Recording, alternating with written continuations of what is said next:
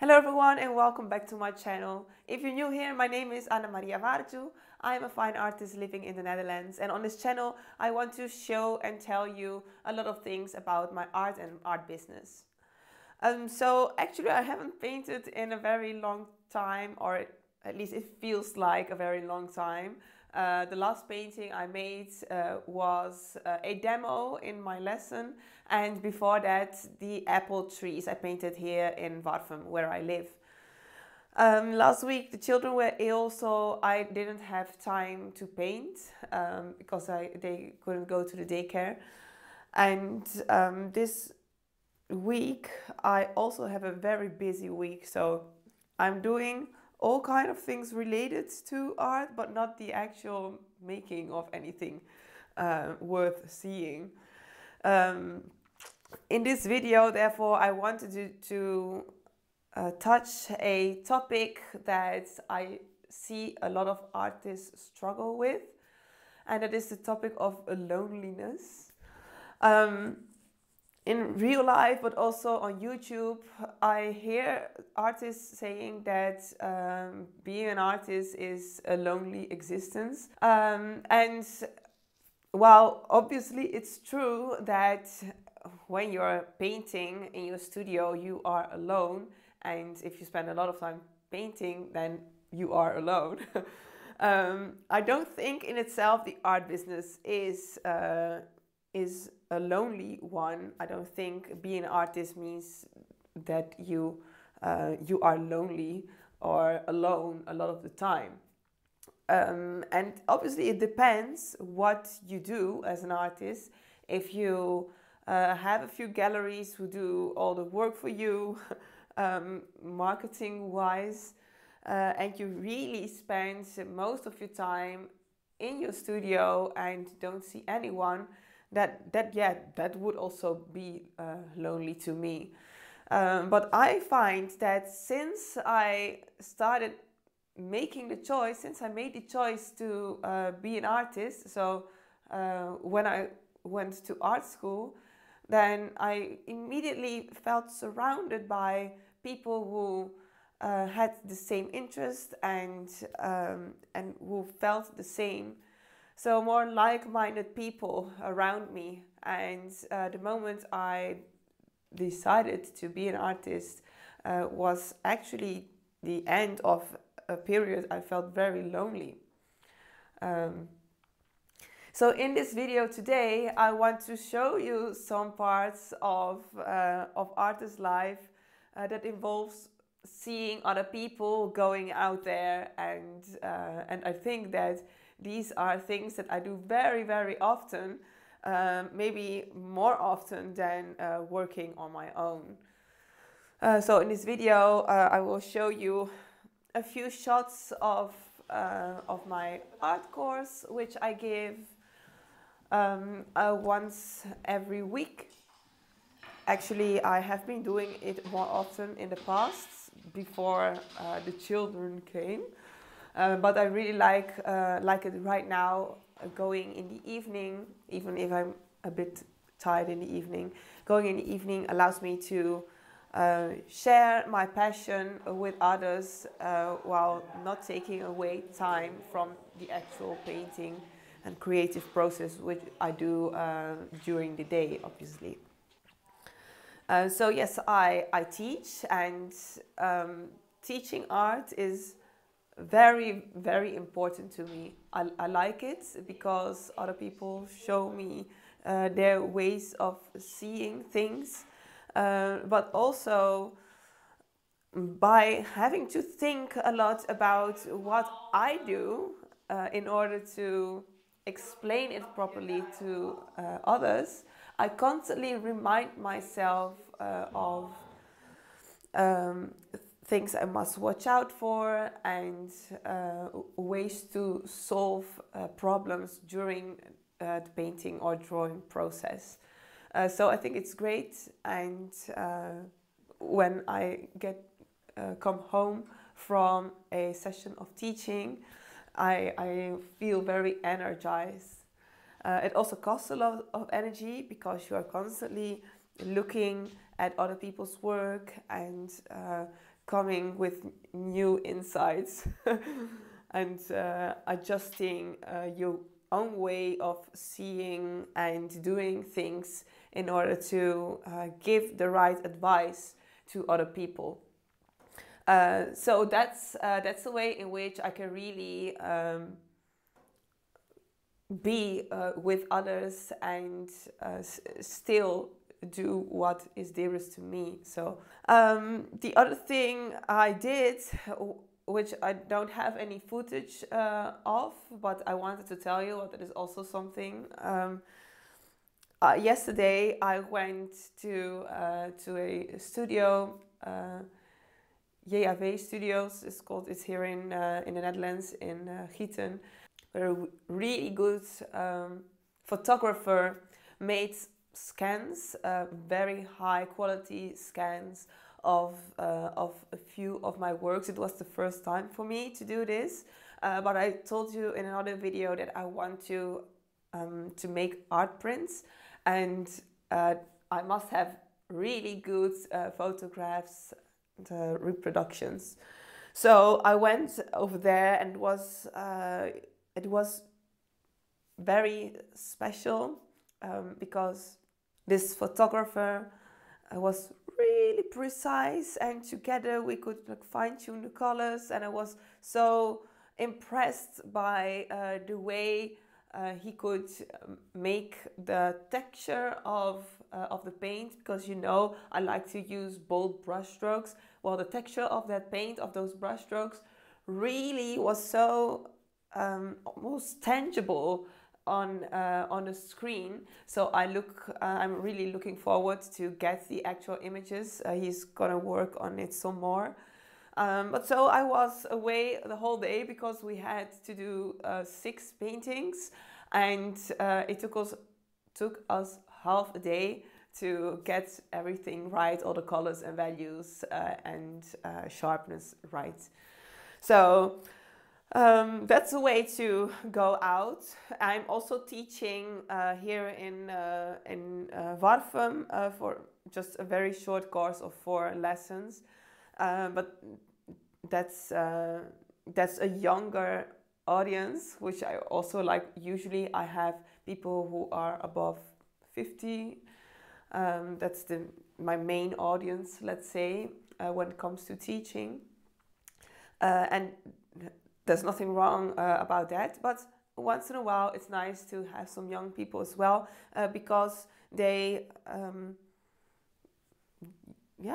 tend to be a bit quicker to understand things, and they are bolder and often less afraid to experiment. I don't know why, but that's the way it is. At least based on my experience as a teacher. So, and today I actually wanted to go and paint outside, because last week I went to sketch in this very beautiful old old orchard, which is near to the place I live. In my garden, the apple tree is blooming, and in this orchard, therefore, I thought, oh well, I have to go now because everything will be in bloom. So I went there to sketch last week with the intention to go and paint there on Friday, but since my children were ill, I couldn't go.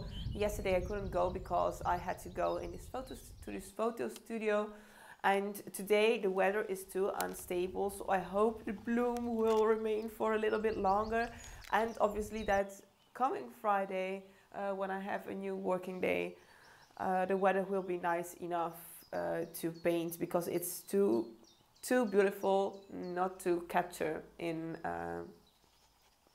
live.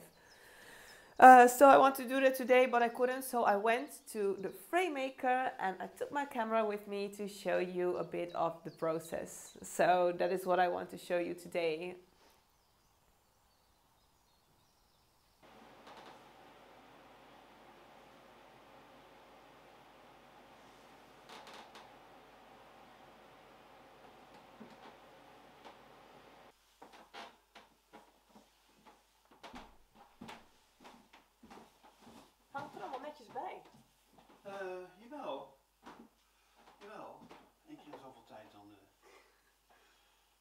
zijn ook weer nieuwe dingen al bijgekomen. Ja, ik zag al de zolen.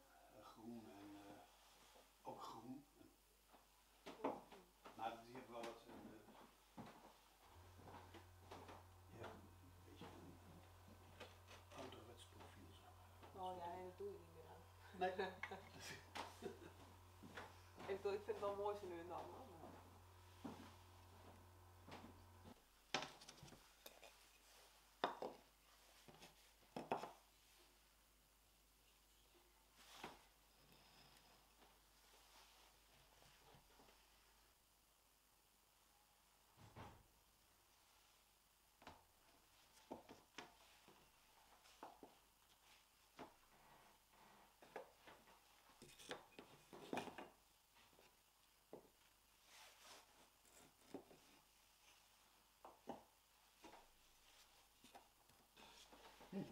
Prima. Bon erbij, heel goed.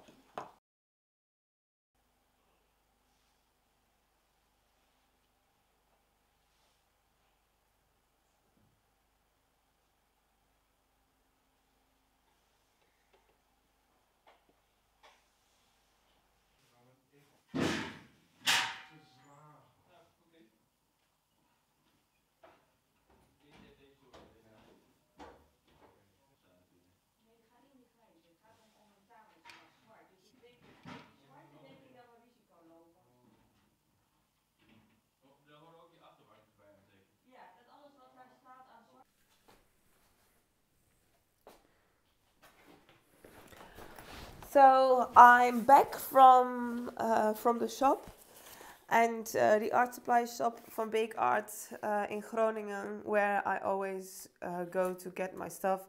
They didn't have my titanium white again, so I must order it online because I can't paint without my white. And I bought the crayons I was talking to you about. These. Can you see it? Yeah, I hope so. Yes, I hope they are just as good as the ones my children have. They have some very big ones, which obviously is very nice and easy to hold. But I wanted some higher quality ones because the ones my children have, some of the colors don't give as much color as they did in the start. So that's a bit weird, but it's a good brand, but I don't know why it isn't working like it should. I would have preferred to have slightly larger ones, but they only had these, so well, let's see what I can do with it. And I also bought some new varnish because the varnish I have is turning yellow.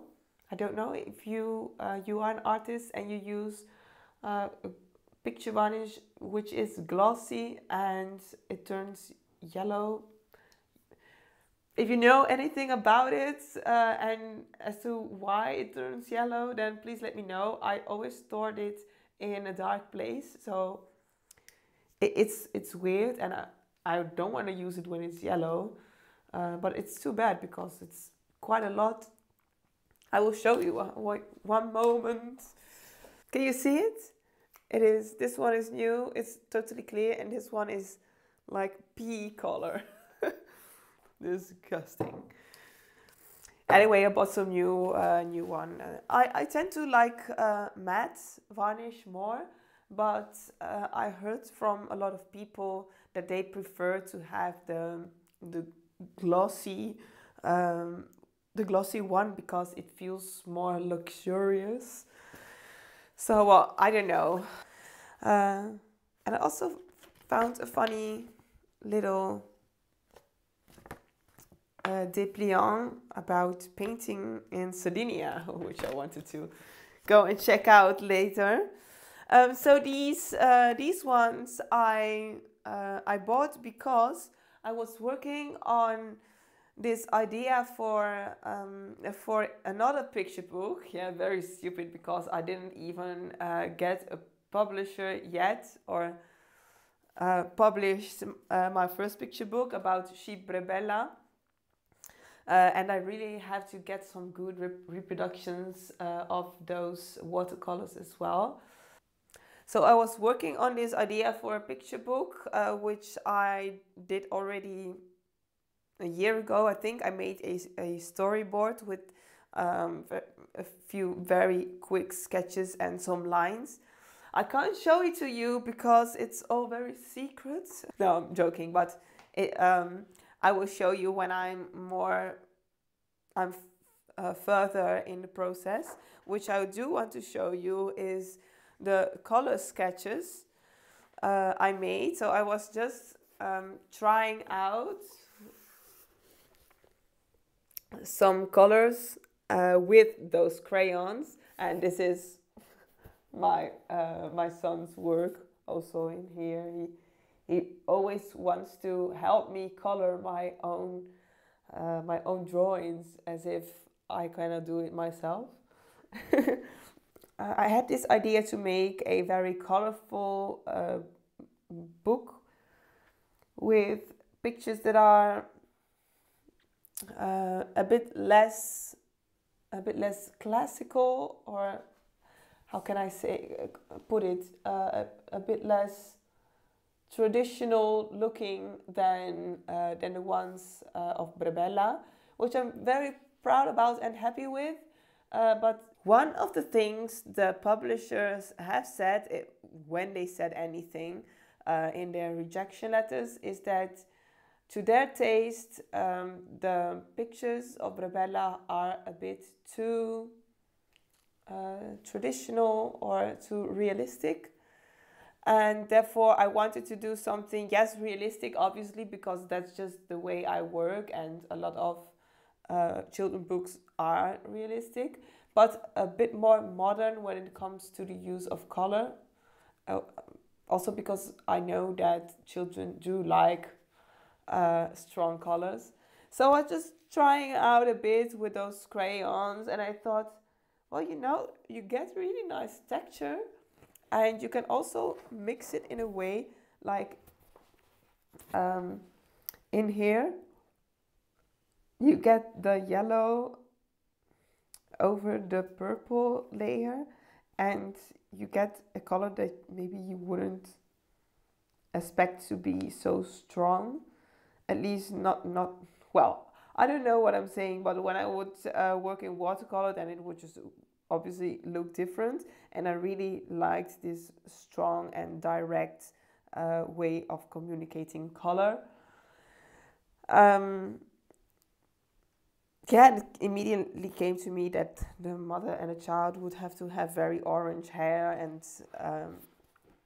I was just playing around a bit with the colors and the faces, and a bit of a character study.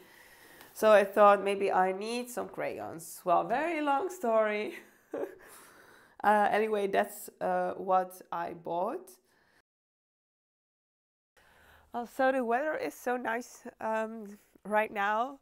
I almost feel stupid that I didn't go and paint outside, but I really think that it might have been a cause of a lot of frustration because of all the clouds. Right now we have a piece of blue sky, and as you can see in the background, the apple tree right here is very nice also, just as in the orchard.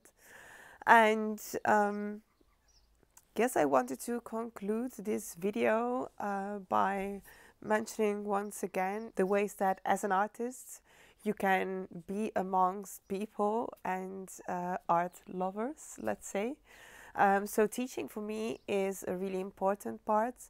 Also just going out there, buying your supplies, not online but in the store, going and make reproductions made, going to the frame maker, try to have as much contact with others as you want. Obviously right now we live in a time in which you can do probably almost everything online, but I think that the best of being an artist is that you still have a lot of live contact with others. The thing I also want to do again, when when the days get darker at the end of the year, is going to try and find some enthusiasts again to paint together from live model. So that is a thing anyone could organize. You need a place to do so. If you have a large home, then you can do it at home as well. But I'm sure that in your area also there are a lot of places for rent, and when you split the costs for the rent and the model, then it shouldn't be expensive to go and paint together, and it's a very nice way to share your passion with others, I think. So the thing I would like to do more often, once the children are maybe a bit more independent, is going and teach abroad. I taught this art retreat 2 years ago, when Ephesio, my eldest, was 2 years old. And I really liked being able to share my passion and knowledge about plein air painting with others. And obviously it would be the best thing for me to go and be on a beautiful, inspired place and to share my enthusiasm with others, but not only for the painting and the beauty around us, but also for food, because as you might have noticed in my previous videos, I like a lot to cook. That's also why I like to paint things that are nice to eat. My ideal art retreat would be one in which I would be able to teach, to be a lot outside, but also to be able to make the food the guests eat. So yeah, maybe that's a silly dream because I could not do everything, or at least to give an art retreat on a place in which I know that there will be served great food. Oh, anyway, I just wanted to say thank you for watching this video. If you liked it, then go and subscribe for my channel. It really helps my channel to grow and to make it more visible to people like you who are interested in this kind of content.